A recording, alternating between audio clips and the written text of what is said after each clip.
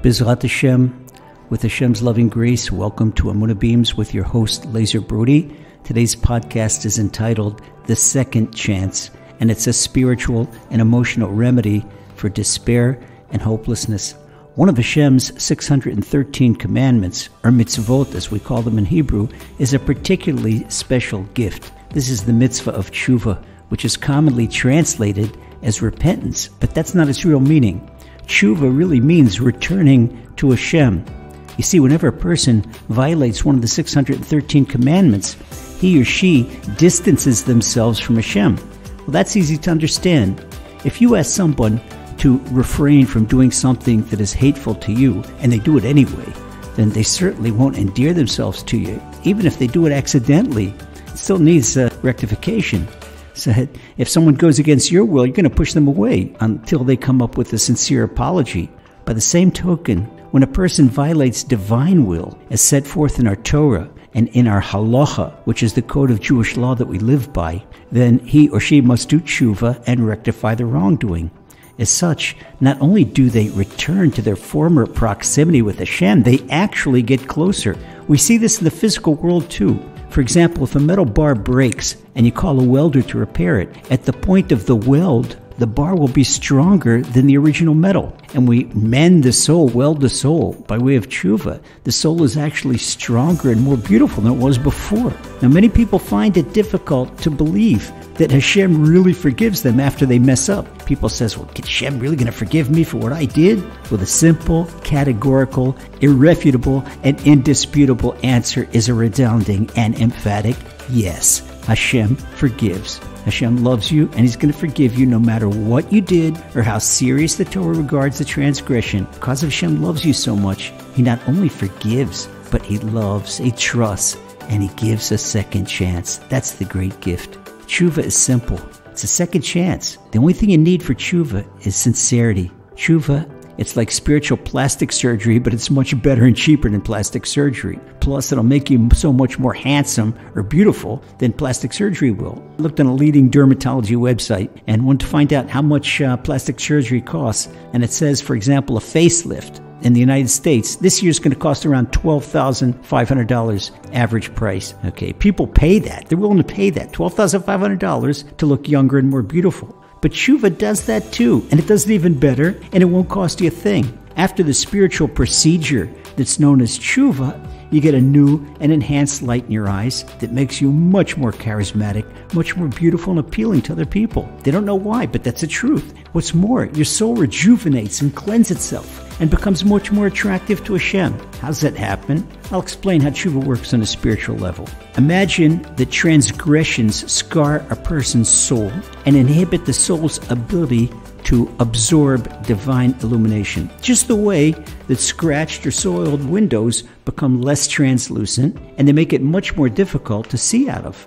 When your eyeglasses get smudged and dirty, you take a cloth and you clean them. But when they get scratched, you can't clean them, you have to replace them. Fortunately, our souls are better than eyeglasses. Because when a person's soul becomes scarred because of a transgression, then tshuva removes that scar of transgression and consequently facilitates the soul's ability to absorb divine illumination and therefore to be able to get closer to Hashem. In fact, the word scar helps us remember in an easy and practical way just how to do tshuva in 4 simple steps, just by remembering the acronym of the word SCAR, S-C-A-R, as follows. Okay, the word SCAR, the S stands for stop. Stop this moment, whatever wrong behavior you're doing, and desire to make a change for the better. That's the S. C, confess. Confess to Hashem what you did wrong. Confess to him the mistake you made. Because when a person confesses to Hashem, then the heavenly court can't judge him. That's a great secret, because in divine jurisprudence, there's no double jeopardy. Just like down on earth, there's no double jeopardy. So if you try yourself and confess for something you did, then the heavenly court can't try you. And that is really a good thing, because Hashem is much more merciful and forgiving, and the heavenly court is not. So the fact that Hashem is merciful and forgiving, He's especially compassionate to those that come and admit that they made a mistake. Okay, that's the C. The A is apologize. After you confess, apologize to Hashem for what you did wrong. Show Hashem that you realize that you made a mistake. And if you committed a transgression against your fellow man, you must apologize to your fellow human being as well. The R is resolve. Now that you stop and you confess and you apologize, now resolve to do better in the future and ask Hashem to help you. Bingo! That's the above 4 steps of the SCAR treatment, SCAR. And all a person has to do to completely fulfill the lofty mitzvah of tshuva. That's it. That's it. That easy. You don't have to roll around. You don't have to go through all types of self-torture. But the Yetzer Hara, the arch liar, the evil inclination, he's going to do everything in his power to deter you from that path of tshuva. He'll attack you all kinds of lies. He'll tell you that if you don't grow a long beard or dress black, or if you don't look like a woman from the Taliban, you can't do tshuva. Nothing could be more ridiculous or further than the truth. With the 4 steps of the SCAR treatment, SCAR, you're home free. And I'll review it again. S is stop the wrong behavior. C is confess to Hashem what you did wrong.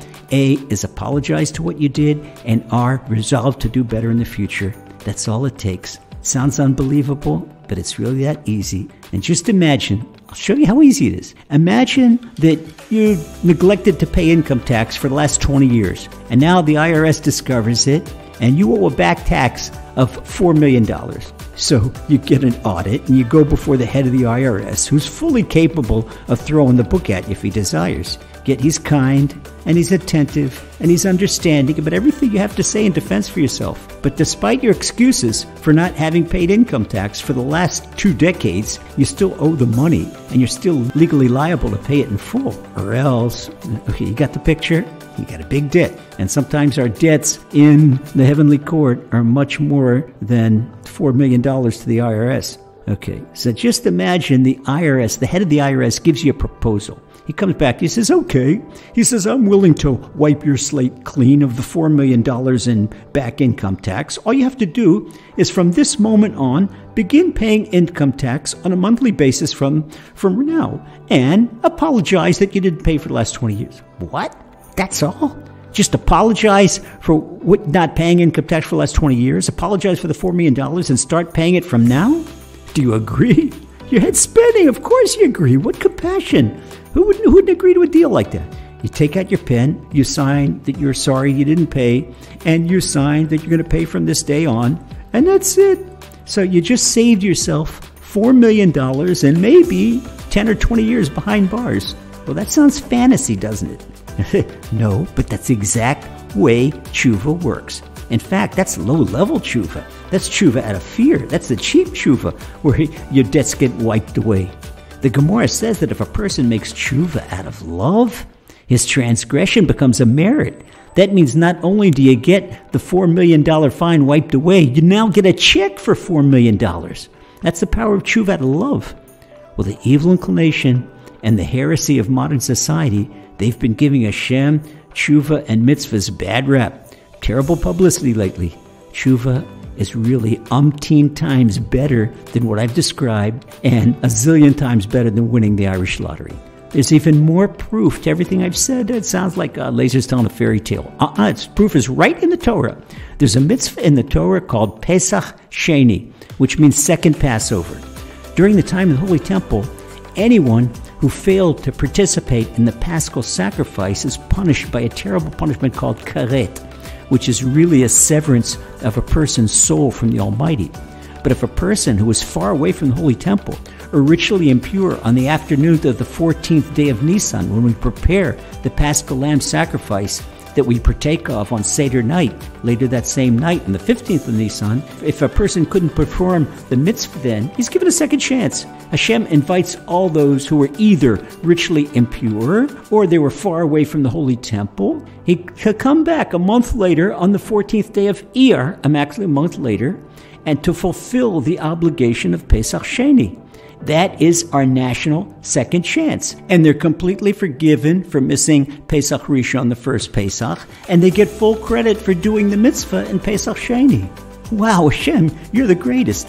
Hashem is ever so patient. He grants each of us a second chance every single day, not just on Pesach Sheni. In fact, the two conditions of far away and richly impure are not only the two tickets to a second chance, but they describe much of our assimilated youth or the youth that has been fallen off the path. And don't give up on them. Hashem gives everyone a second chance, so we should give our youth a second chance. We should give each other a second chance. We should give ourselves a second chance. So grab yours right now, and by doing so, you'll not only be giving yourself a better life, but you'll become one of the beautiful people who greets Mashiach on his arrival to our rebuilt Holy Temple in Yerushalayim, speeding our days. Amen. God bless.